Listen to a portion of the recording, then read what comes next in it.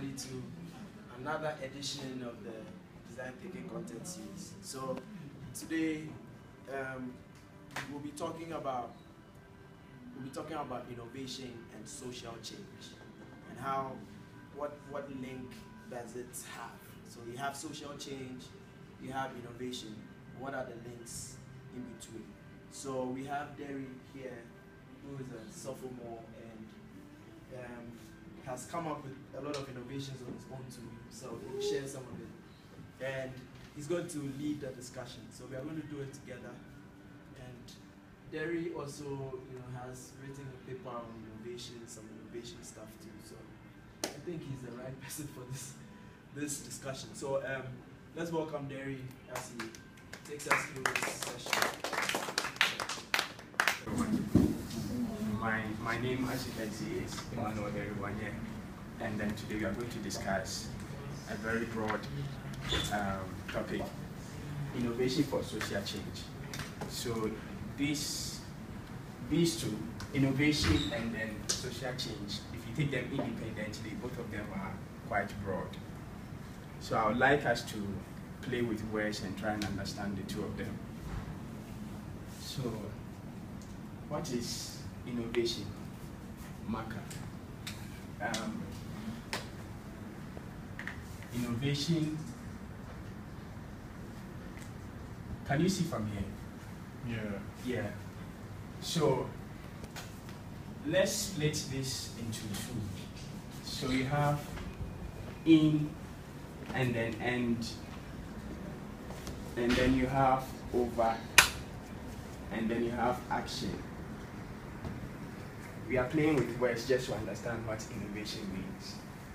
So in here for this, end here for end, the OV for over, and then here we introduce C to get our action. And then what I'm trying to say is that we've heard a lot about innovation. That's trying to create new ways of doing the same thing that we were doing before, improving on what was existing before. But what this one is saying to that sense is that now everyone who is an innovator is always involved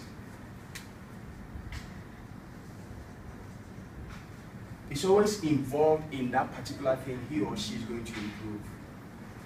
And then what that person does is goes over the limit, breaks the status quo. And then it's just all about everyday's action. Everyday's action. Every day.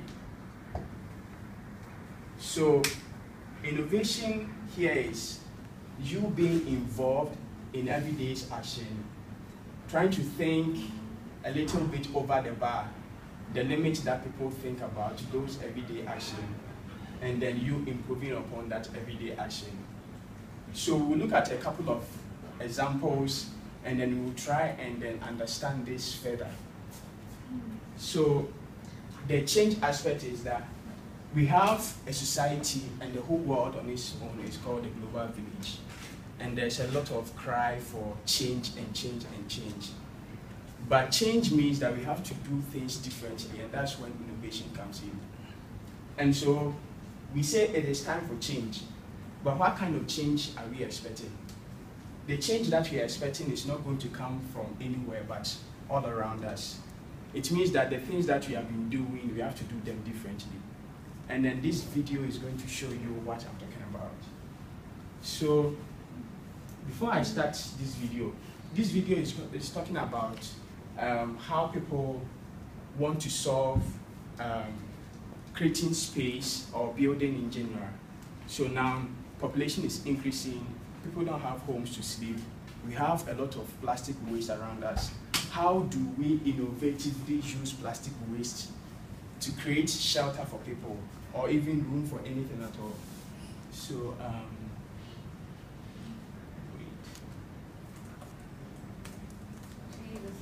sound.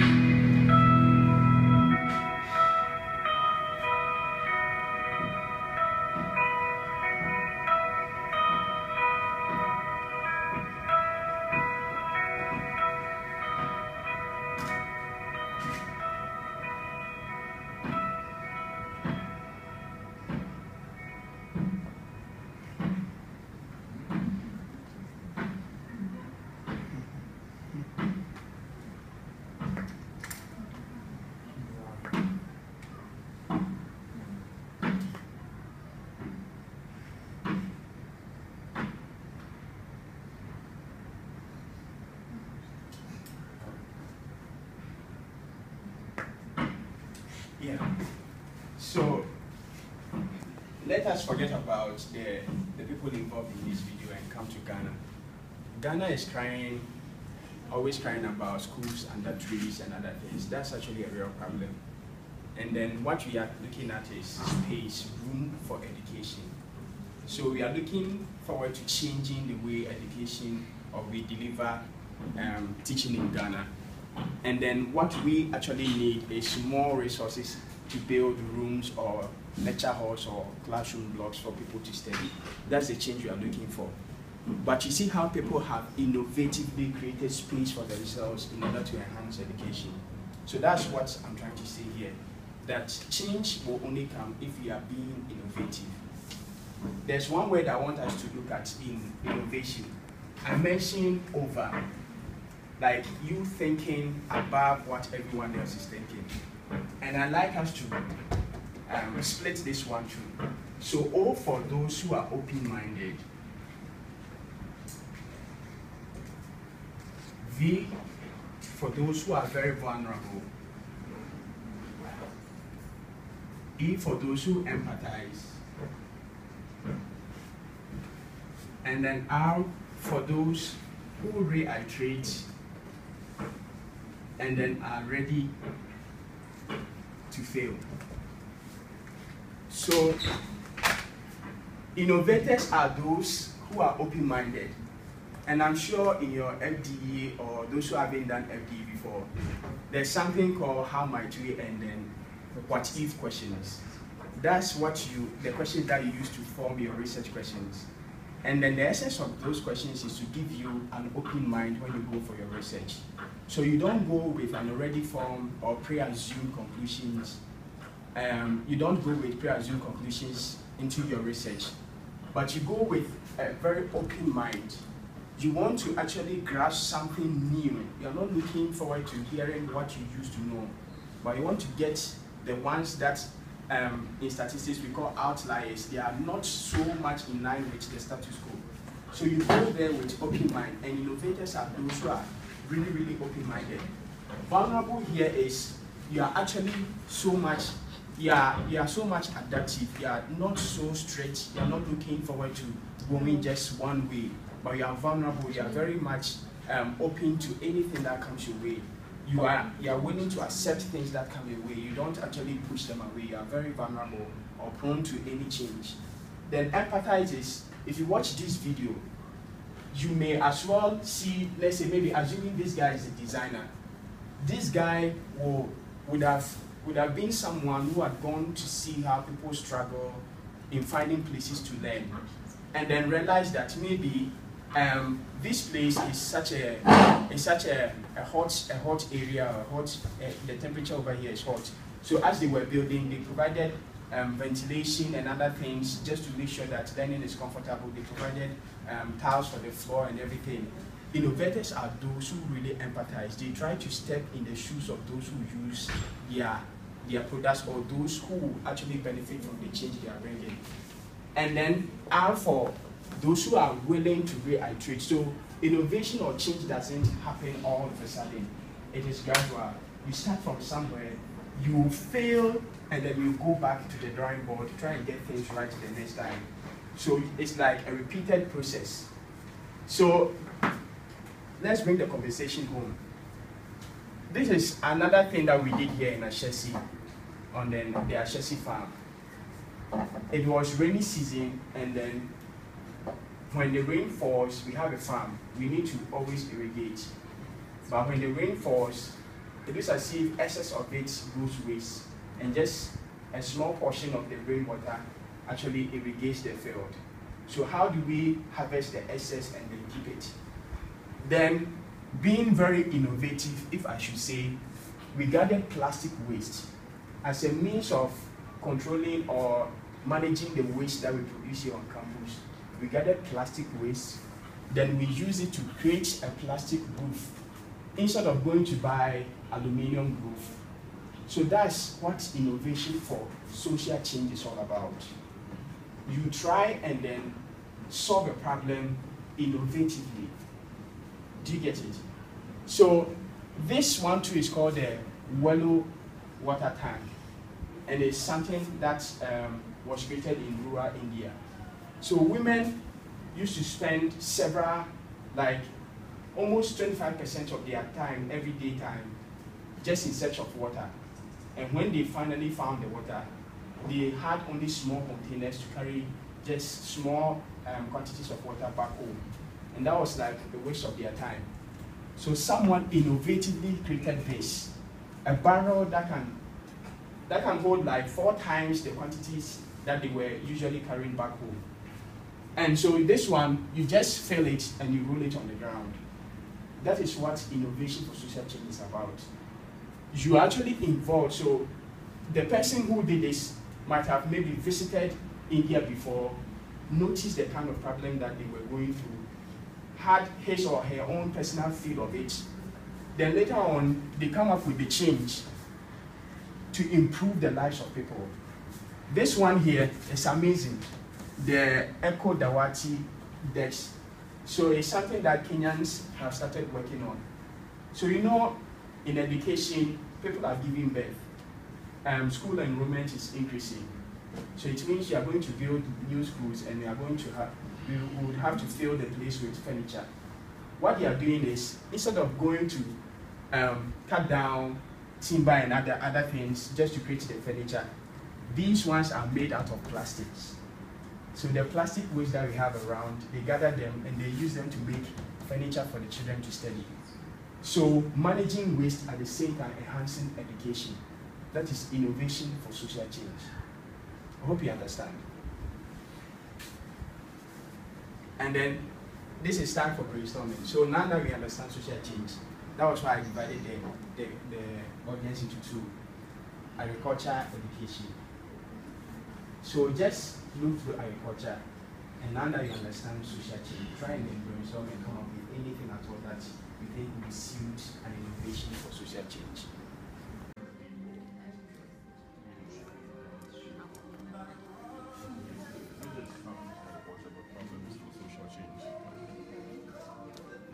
So maybe this will help in cashew production.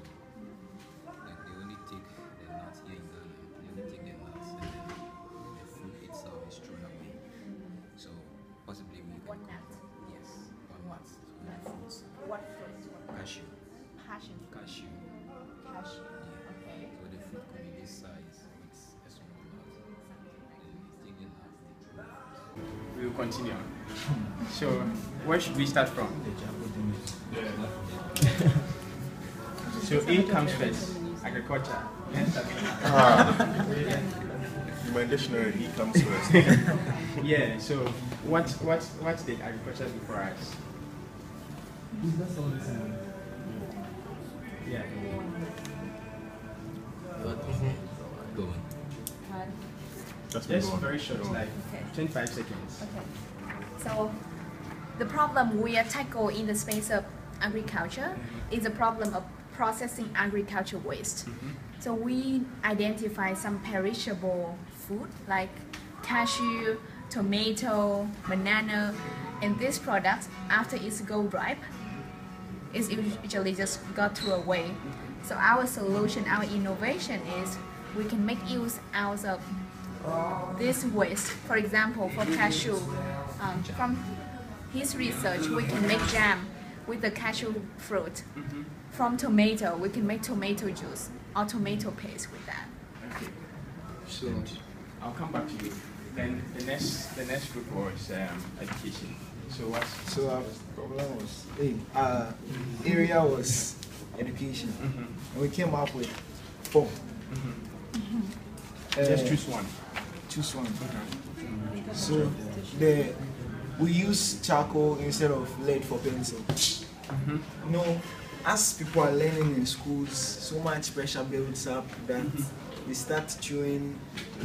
Yes. So instead of using the, because lead is really harmful to human beings, so then we decide to use charcoal instead, so that they won't get sick and go to the hospital. And also, nowadays people use gas stoves and all those things, but with charcoal the things go faster and money is made by the people who sell charcoal. Okay, so I have 2 questions. the first one is agriculture. How, or even for the two of you, how did you struggle? Like, was it really a struggle for you to identify a problem and then even brainstorm to come up with some kind of innovative solution? Was it a struggle or it wasn't? It was. Was it? So you see, A bit. yeah, a bit. Why was it a bit? Have you had any prior experience with what you propose? Yes. That's what I was driving towards. That you see, for you to be innovative or for you to be an innovator, you have to have direct engagement with what you want to innovate around. If you are not having any form of direct engagement with that thing, it will be very difficult for you to actually come up with innovation. And in the end, I will tell you why something should be described as very innovative for it to be an innovation. I hope you understand what I'm saying.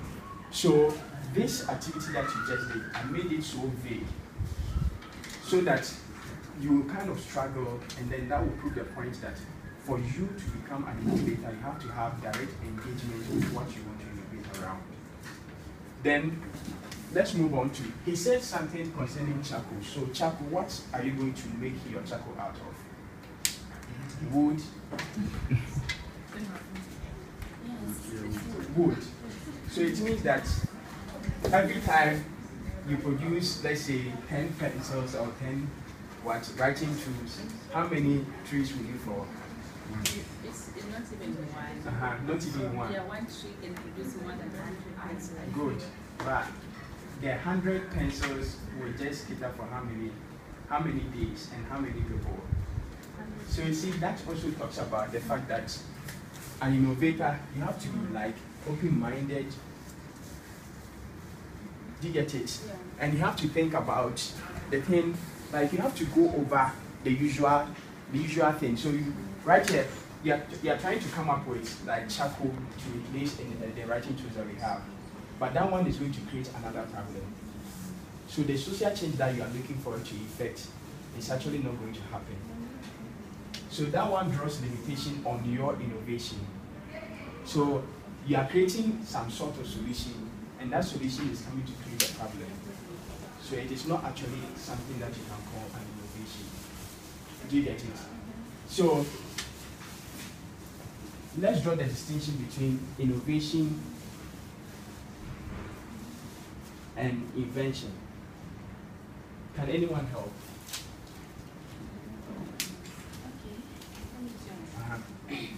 Invention is coming up with totally new something which has never happened, but innovation is improving what is already there.